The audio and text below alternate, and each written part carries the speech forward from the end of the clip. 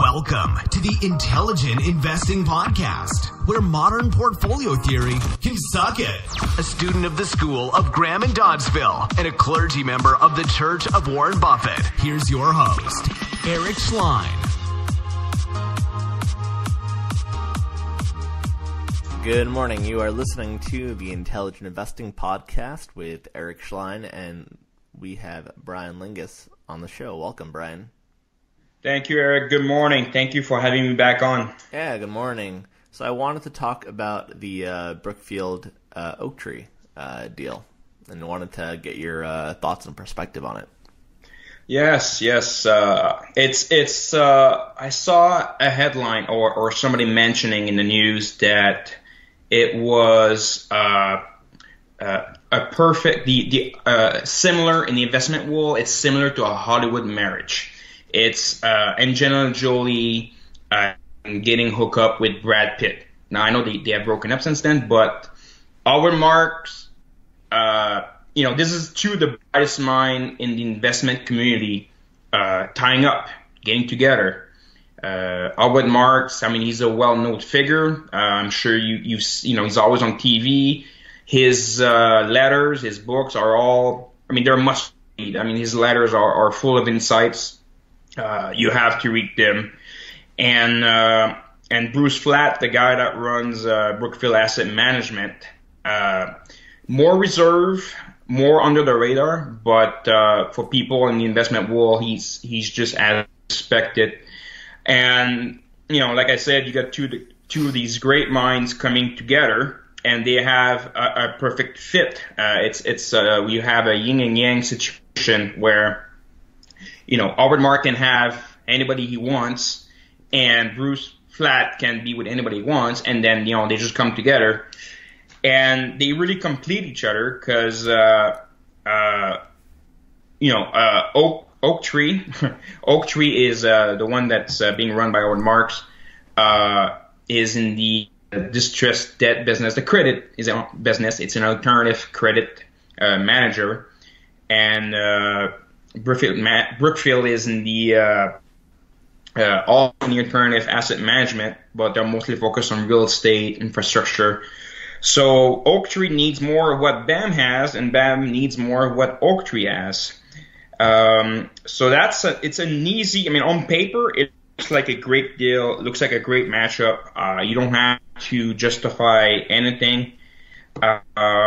And I'll try to do three things. I'll go over quickly over the deal, and just explain a little bit the numbers here, and why are they doing this. And I guess the third thing I want to do is, what does this mean, right? So just to explain to people listening here, I'm sure you heard the news. Brookfield is buying 62% of Oaktree.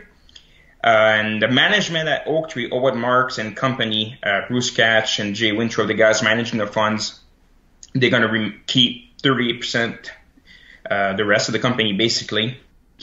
And Brookfield, I'm just going to call it BAM by now. That's the stock. They can buy the rest throughout the years, and I think they can own the whole thing by 2029 at the earliest. Brookfield is offering $49 to Oaktree per share, basically a 60% premium over the 30-day average. Or the investors can also elect to have 1.077 Brookfield shares, which if you have to pick, I recommend. Take the shares, yeah. Take a share, yeah. So just to be transparent here, I have shares in Brookfield Asset Management. Yeah, so do I. But I don't have anything in Oaktree. I follow Howard Marks and some of his stuff, but I never had or never bought anything Oaktree related. So basically, the combined entity, Oakmark plus BAM, what is that? It's $475 billion asset under management. $475 billion. It's almost half $500 billion. We're getting there. We're talking about $500 billion. Within a year, they'll probably have it. They keep raising money like they do. And their expected fee-related earnings is $2.5 billion, which is a lot of money. And we're not talking about distributions. We're not talking about carried interest here. We're just talking about the fee on the fee-related earnings. And again, on the deal, both companies are expected to remain independent. They're going to keep the brand, they're going to keep the people, they're going to keep the investment team. And Brookfield is getting 2 seats on Oaktree. Oaktree has 10 seats, and I'm surprised that BAM will only get 2. So I guess they're really committed, to keeping them independent. I know a lot of mergers and acquisitions, they're like, yeah, we're going to, but they always end up screwing up everything. And this one is like, yeah, no, we're just going to get 2 seats on the board. And Owen Mart is going to have 1 seat on Brookfield. And for reasons that, they want it that way. They want them to be separate. And for regulatory reasons, they also can't fully integrate them. Why are they doing this? Obviously size. They are in the alternative asset management business, which size is everything, scale. Why are they doing this? Well, more asset under management, obviously, more fees. These are the obvious one, but it's not the main reason. The main reason here is you're talking about product offering, right? So if you're a client, who are the clients here? They are institutions, right? So pension plans, endowments, sovereign wealth fund, mega entities with a lot of money, and they have. Usually what they're facing right now is that they have too much money and they can't put it to work. And in the space where a company like Brookfield operates, size is everything. The bigger, the better. And Brookfield didn't have the credit platform that Oaktree has. And Oaktree is one of the premier, alternative credit management company in the world. So Oaktree can offer Brookfield products now, and Brookfield can offer Oaktree products. So that way, that's where the yin and the yang comes in. And the yin and yang also comes in with the culture, management. I don't think there's a lot of integrations to do here. It's just paperwork. And I think Oaktree also, Oaktree only has. Oaktree's been public for only 6 or 7 years. They don't have a giant track record. If you've been an investor for the last couple of years or since the beginning, you can say you've been disappointed because the stock hasn't been following the bull market, and there's a reason for that. There's a little bit of frustration here. Oaktree is what you would call a counter-cyclical investment company. So what does this mean? Well, these guys are in the debt business, right? They are in distressed debt. They are in corporate debt, bonds, bank loan, that kind of stuff. They are in a space where traditional lenders don't operate. And a company like Oakmart makes money when credit dries up, when money is not available. So you need a full cycle. Boom and bust to really see what they can do. They've been in business since 1995, so obviously they've been doing well. But we're in a 10-year bull market here. I think they became public in 2012, and the market has only been going up since then. And they're facing the dilemma where too much money is chasing too few deals, and they're very disciplined. So they don't, so what they've been doing lately is that they've been returning money to investors because they can't put it to work. And they're in a situation where the stock price, if you're not, how it is on the market, if you can't offer growth, if you're not offering steady growth or a plan for profit or any of these things, it's hard to get that premium valuation. It doesn't mean that he was wrong. Maybe in a 2 to 3 year period, if we ever hit that recession or that crash, he's going to be in a position to take advantage of it. But right now, it's just the stock hasn't been doing anything. It's been hovering around $42 for a while now.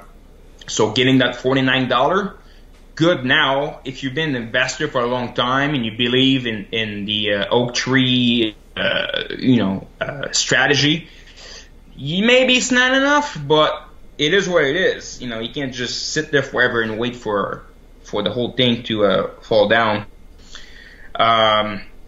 So that's what's going on here. What does this mean, this whole Brookfield and tie-up thing? Well, like I mentioned, it's a size game, right? So Brookfield is increasing their asset under management by about 20%, which is a big number. It's an easy way, and maybe a cheap, I wouldn't say cheap, but an easy way, an affordable way to increase your asset under management. It's win-win. Brookfield wins, Oaktree wins. We're talking about best in class, meeting best in class. And I believe there's going to be a lot of embedded value down the road.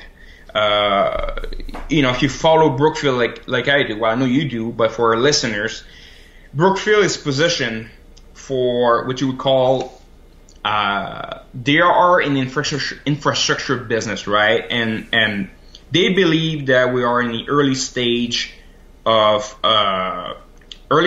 the bulk of the public infrastructure going from public hands to private hands, right? So ports, real estates, power lines, pipelines, all these giant infrastructure that are the backbone of the global economy, right? They're making sure that goods and everything are moving.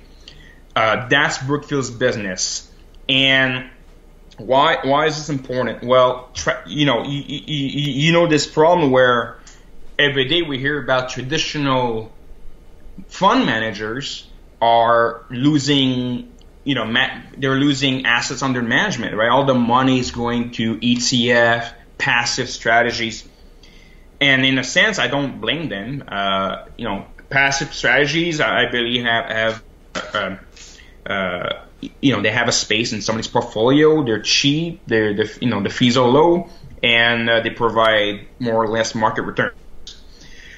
Brookfield does not compete in that world. They compete in the alternative asset management business. All the stuff I just named, right? Infrastructure and all these things. There's no ETFs for that at the moment, anyway. And the core of the assets are long life, durable assets with a cash flow. Now, I'm an institution. I need to put money to work. Why? Well, bonds don't provide any returns. And I have obligations. I have an obligation now to my, let's say, retirees or beneficiaries. And I also have an obligation 10, 20, 30, 40, 50 years, 6 years down the road. I have to meet this obligation. I have to make sure that I have enough money today, and I have to make sure that I have enough money in 50 years. Now, I'm looking at bond returns, after inflation, after taxes, there's nothing. So a company like Brookfield comes in and is like, hey, look, we have highways, we have all these things that's going to be here for another 50 to 100 years, and we're getting money for it, right? We have contracts, and we're getting paid every year, and this is our returns. Are you in? Sure. So this is where Brookfield comes in, and this is where a company like Oaktree and Brookfield keep growing. And in this situation, there's only a few companies like Brookfield that can do what they do. Why? Well, not anybody can decide tomorrow morning to build a dam in Brazil. You need trust. You need experience. You need a track record. You can't just imitate them tomorrow morning. It's almost impossible. Nobody will give you, here's 10 billion, go build whatever. And not only do you have to have the capital, but you have to have the experience too, being able to do that. Absolutely. Which is not an easy thing.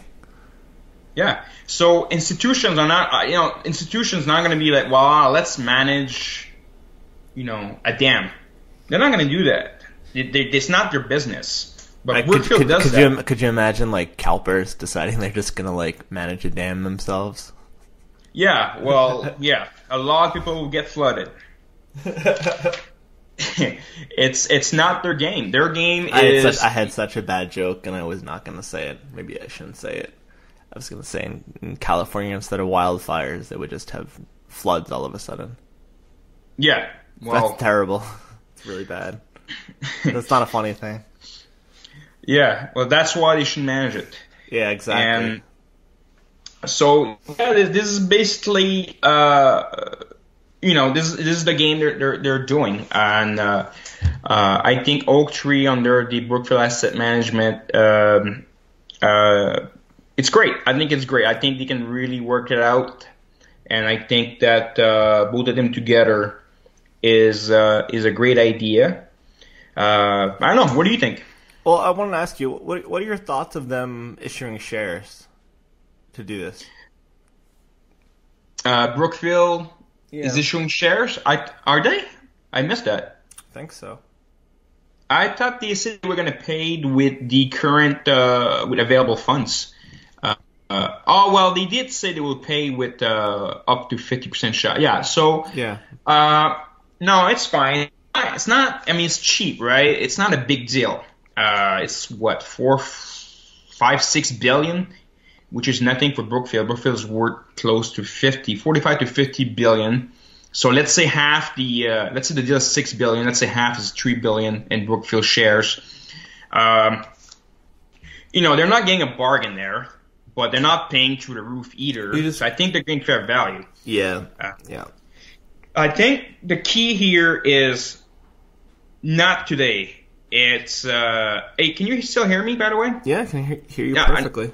Awesome, guy. I've been getting notification of poor connection, so never mind, it's gone. All right, okay. So the real, I think the real value here is down the road in 4, 5, 6 years, when these funds, these private funds that let's say Brookfield runs, are returning money to shareholders. When because Brookfield is mostly cyclical assets, so when they go up when the value of their assets goes up, but they're not. Are they protected during a downturn? Not as much as Oaktree. So now they're offering almost nobody is going to be as protected as Oaktree. That's right, Oaktree's position for a downturn. So now they're going to have a look. 20% of assets is in credit. Maybe even more, because they announced not too long ago a partnership with a credit company in Europe, LCM. I don't have it in front of me, but they basically they're positioning themselves. Look, we're a one-stop shop. You want credit? We have it. You want a building? We have it. You want a highway? We have it. Yeah. So you know what's interesting though is from an investor's perspective, people who buy certain stocks thinking I'm going to be more protected in a downturn, right? Yeah.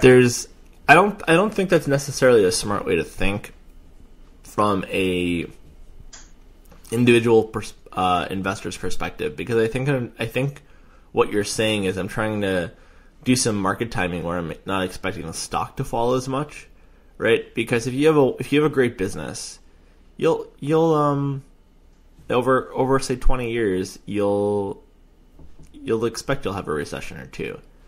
Obviously, with Brookfield, right, when they're basically taking it private, right?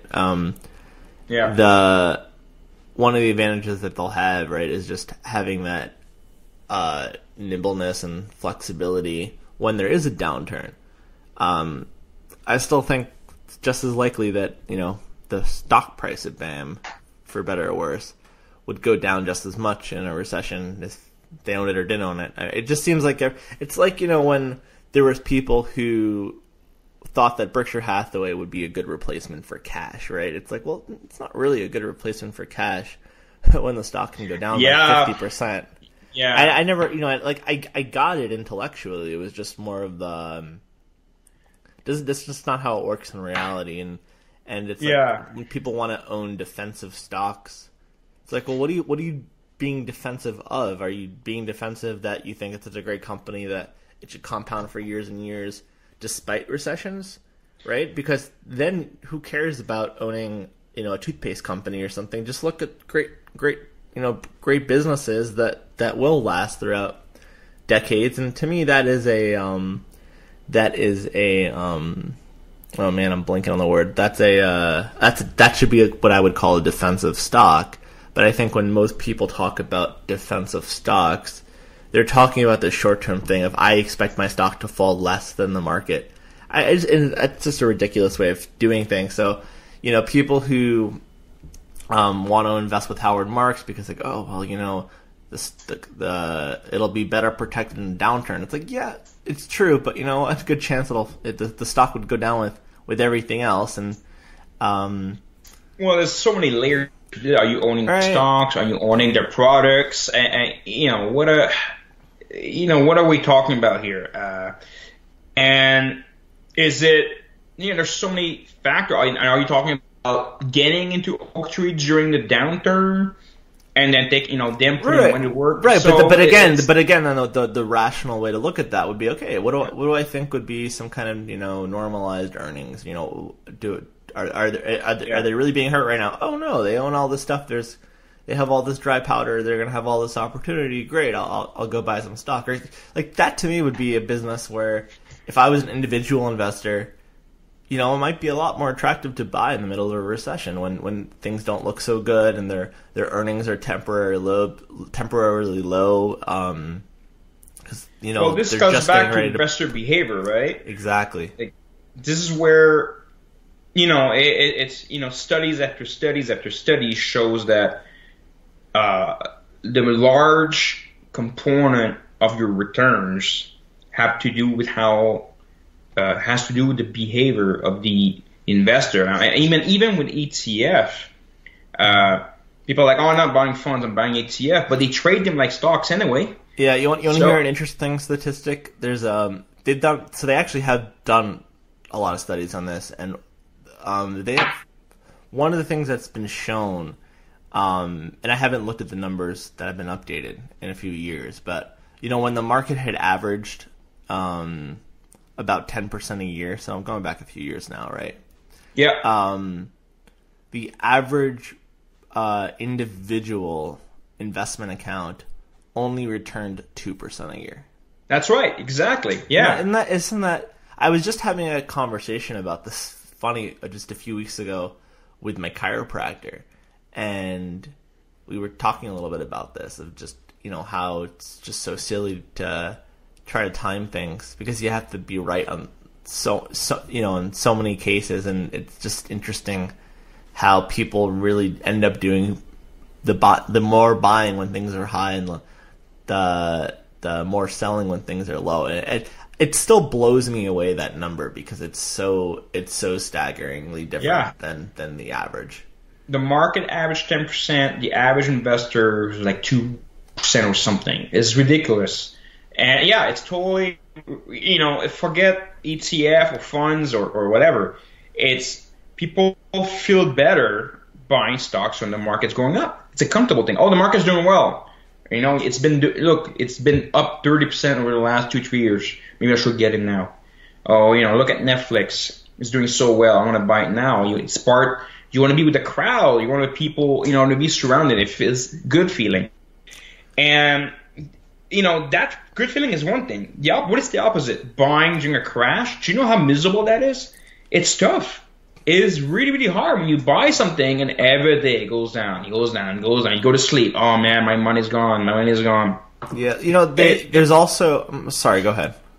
No, it's a really tough thing to do with psychology. Most people tell you, yeah, no problem. They all tell you the same thing. And once you hit that crash, we had like that mini bear in the last fall. That was nothing. But you've seen, when you see your retirement fund melt, can you handle that? And most people will say yes. And the facts are most people can't. They just can't. Yeah. And well, the other thing too is that if you look at, say, I want to compound money for 20, 30, 40 years, right? You're making a long-term bet on something. In this case, either the stock market averages or your stock picking abilities, right? Right. The reason that you see there's the average stock market index returns and then there's the average returns of the individual, which are so much lower. I think one of the big reasons behind that is people generally are bad at making very long-term decisions. And they've done. I've done some studying around neuroscience. I'm not a neuroscientist by any means, but done some really, really cool stuff in the personal development world that involves neuroscience. And one of the things that they have shown, which it's interesting intellectually, doesn't really make much of a difference, but when you're about to make a decision or do something, there's already those certain mechanisms in the brain have already it already shows up that you're going to do it before you're even conscious that you're going to make the decision, right? So the brain patterns happen first, and then you become aware that you're going to make the decision after, and then you then have to justify why you made that decision. So look at it this way, right? You're saying, okay, I'm going to go play a 30, 40 year compounding game, right? And then all of a sudden, in the midst of all of those years, you're getting all this short-term feedback, every day, every week, right? And you think about it. You're a Brookfield shareholder. Was there ever a moment? Now you're a pretty good investor, but was there ever a moment where the Fed, the Fed in the United States goes, oh, we're probably not going to raise interest rates anymore this year? Was there ever a thought in your mind of, oh, I wonder what the implications of that for Brookfield is? No. Okay, no, I don't interesting, care. Right? I don't care. Right, you don't care. But this is what's interesting, right? Is two things. Number one, my brain personally does go there, right? It's like, low interest rates, is that going to increase, more capital to pension funds, and that going to give more assets under management to Brookfield over time, right? Whatever, right? But then the other part of me goes, okay, it doesn't really matter that interest rates are not rising, and then I ignore it, right? So I have to actually override that mental system. It's like an internal process. And there's plenty of times where I just don't really read up on that stuff because it doesn't really add much value to me as an investor, right? Like a lot of that reading I do because I find it interesting and I like learning about the business climate, but not for the short-term effects.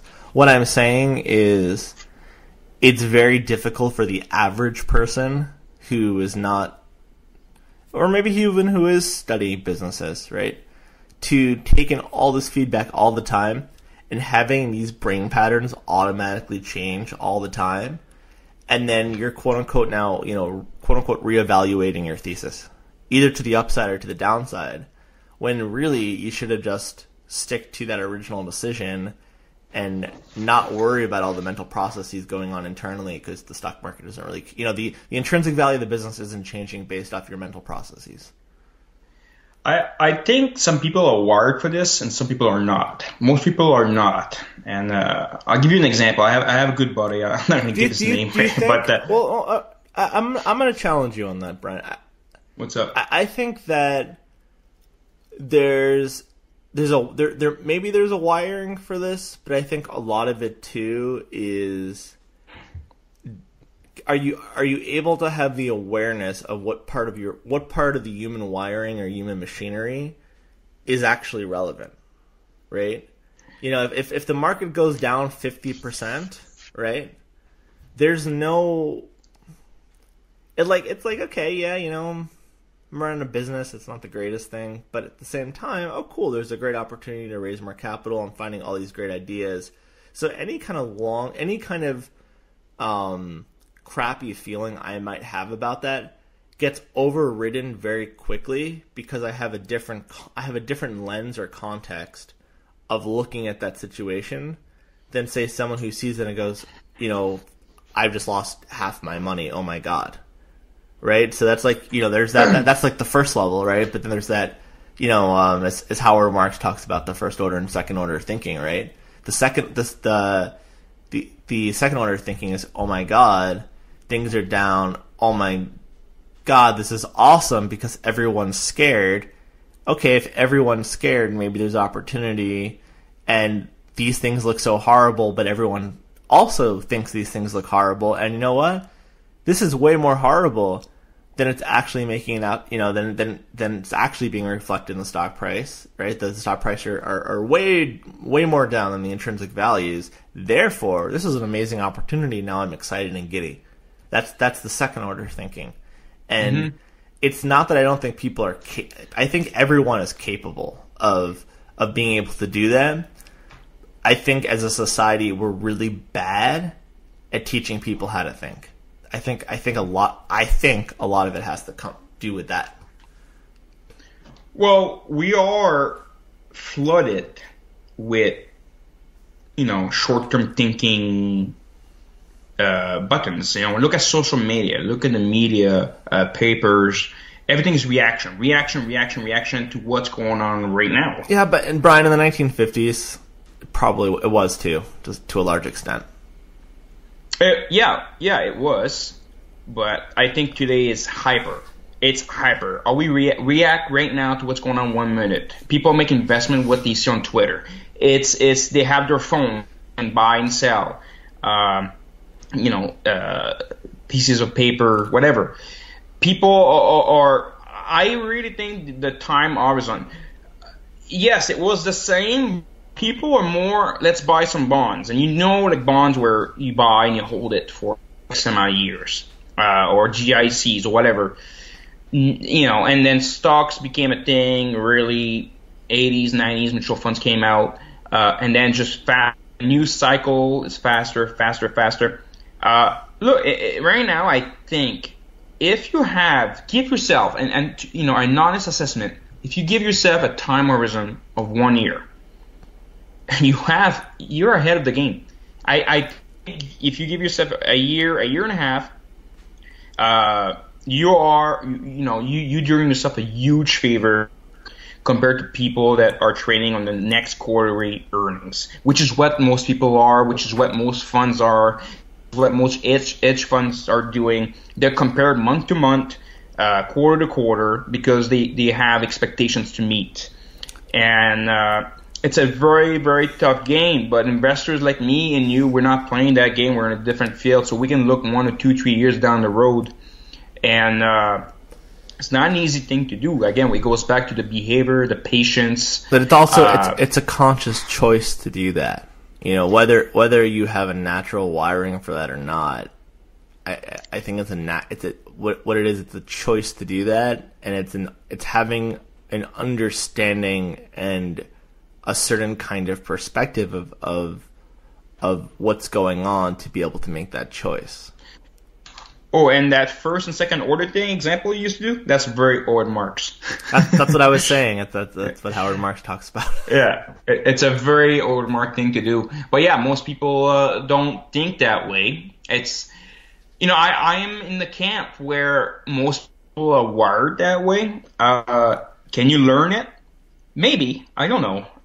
Everybody can take the book, investment book, and read it. We all read the same things. We learn the techniques. You learn the approach. You learn how to value things. You learn about industries. You learn about business. Everybody can do that. Everybody can learn that.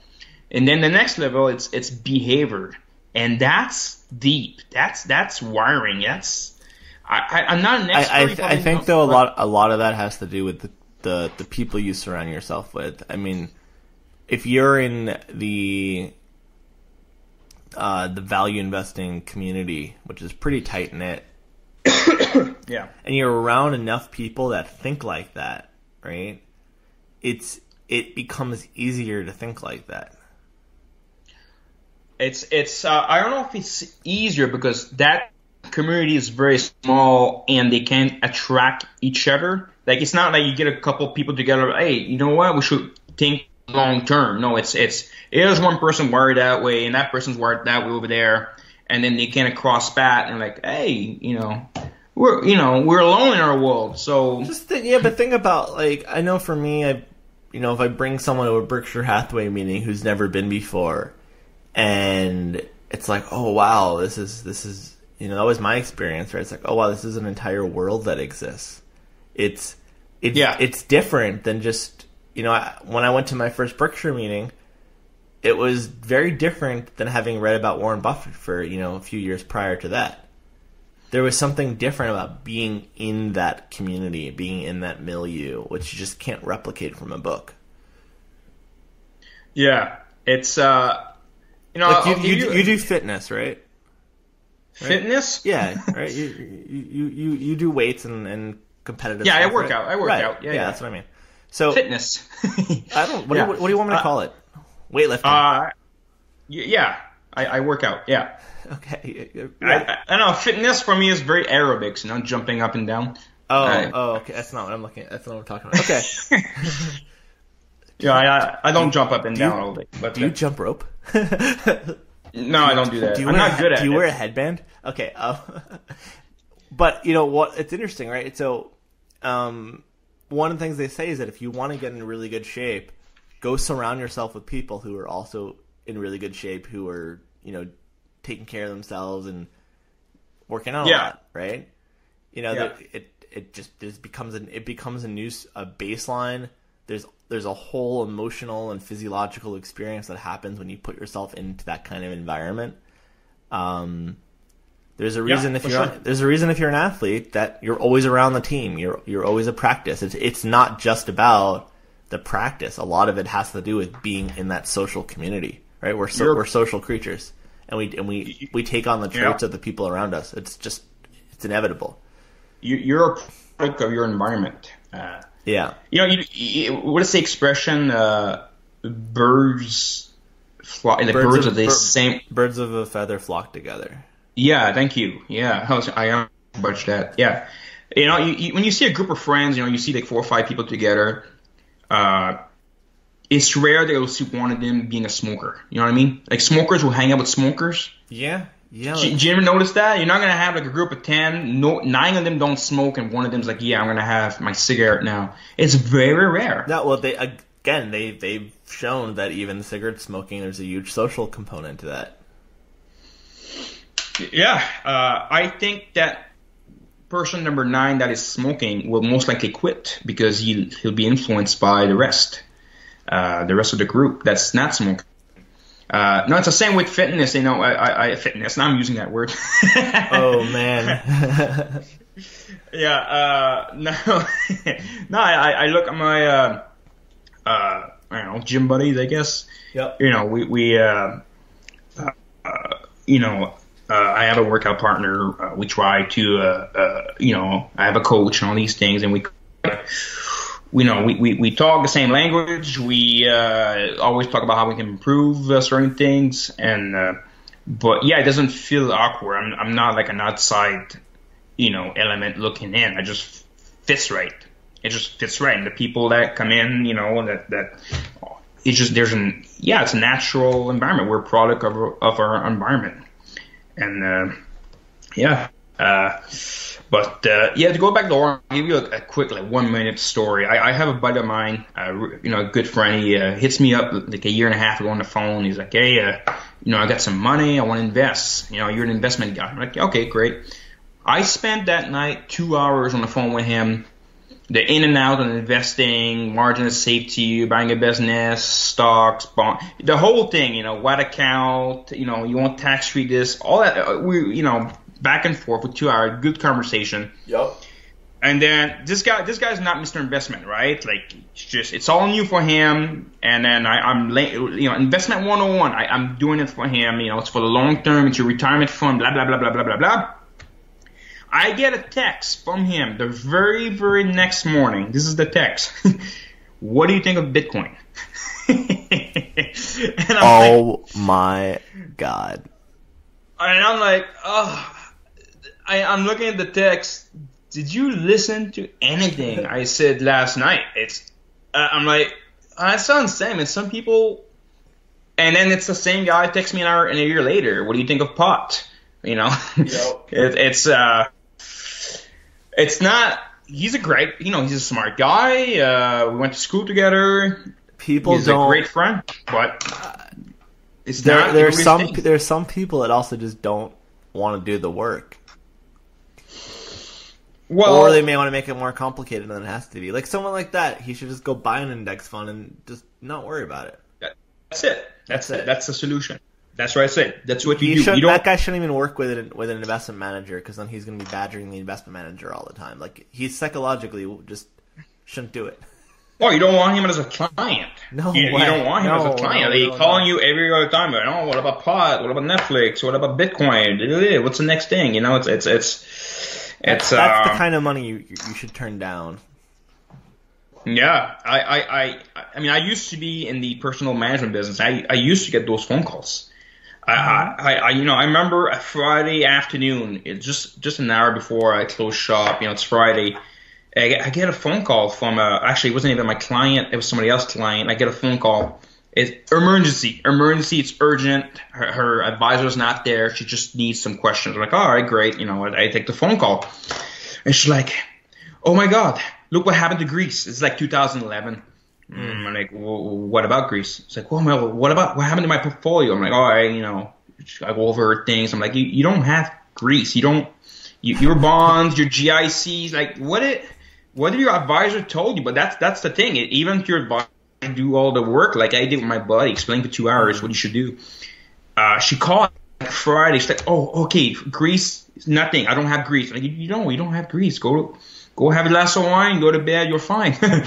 But it's like, what happened? It's Greece, and then the next thing, and the next thing, and the next thing, and it's part of it is. Could you imagine a farmer waking up one day and seeing the whole thing in Greece, and this is like a farmer in like Kansas, and it's like, oh my God, my crops! Look at Greece. My soybeans.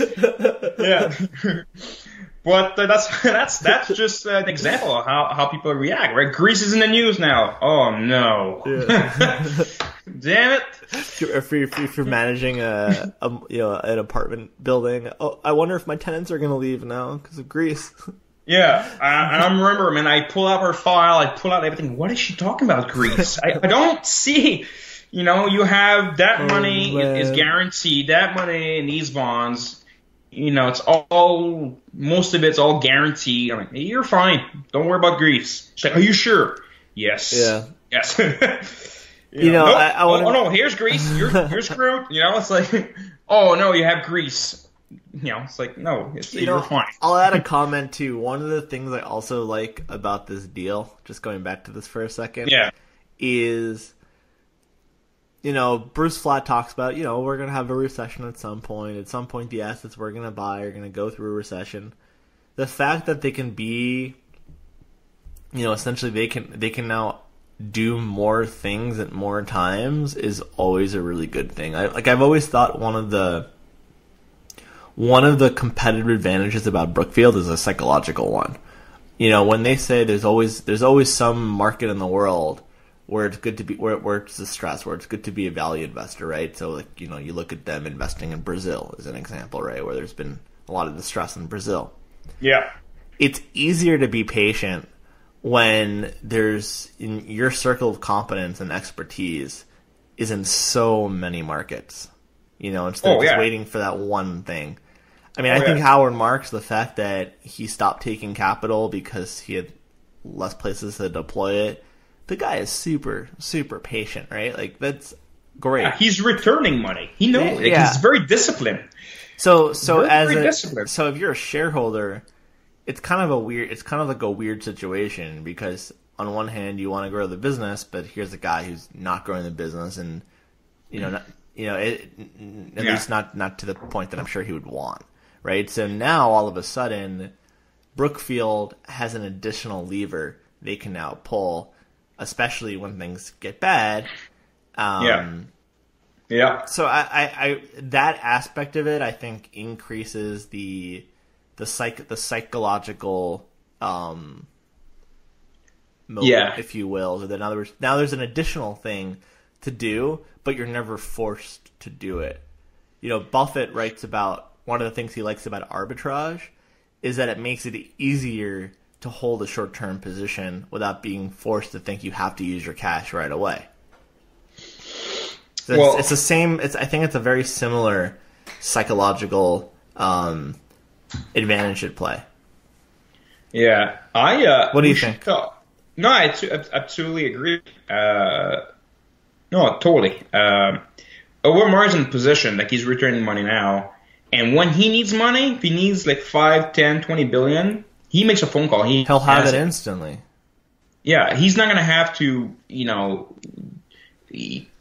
cold call, trying to convince people. No, and that's also why the partnership's so great, is that he can call a guy like Bruce Flatt and say, hey, we're seeing some major opportunity. Let's go start a new fund, or hey, I'm starting this fund. I don't know what the synergies are going to be, but even though they will be independent businesses, there will be synergies. And having a guy like Bruce Flatt in your corner who is going to get your way of thinking is the most important thing. Here we go. Yeah. little plug-in. Over the marks, because he needs it. That was actually very unintentional, and I just, as I was saying, I was like, oh, wow. The most important thing. This is a very, very good fit. It's hard, it would have been hard to see over Mark. Like, I don't think he was trying to sell. Like he mentioned, we weren't trying to sell. I think it was in a Globe and Mail interview.